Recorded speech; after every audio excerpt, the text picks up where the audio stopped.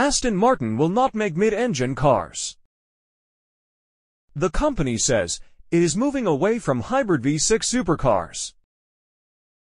Pour one out for the upcoming Aston Martin Vanquish, at least as presented in concept form.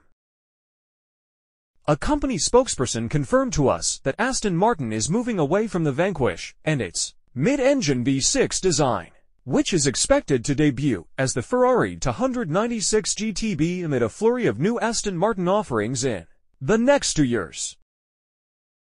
Does this mean Vanquish is truly dead? We're emphasizing the mid-engine V6 design here, as Aston Martin used specific language in its statement to Motor One. Car and driver received similar feedback regarding the Vanquish, suggesting the metaphorical doors at the company's headquarters in Gaydon could be opened. Additionally, Aston Martin shied away from using the word cancelled, even though we've known for a long time that automakers generally prefer to avoid such final decisions. However, the concept as we know it will not happen, at least, not anytime soon.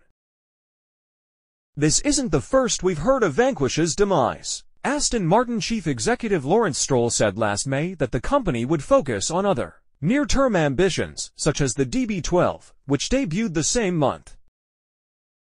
There's also the Valhalla, which is scheduled to start road testing before the end of 2023. You can also expect more special edition DBX variants, especially as the brand is selling well. The first Aston Martin EV is scheduled for 2025.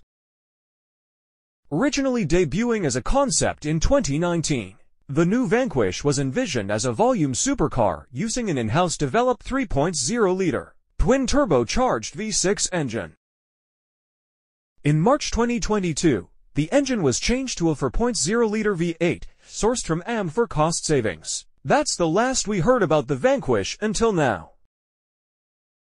Frankly, we'd be amazed if the Vanquish moniker doesn't return at some point in the future. But we know one thing for sure. There won't be any V6-powered supercars launched in the next 2 years.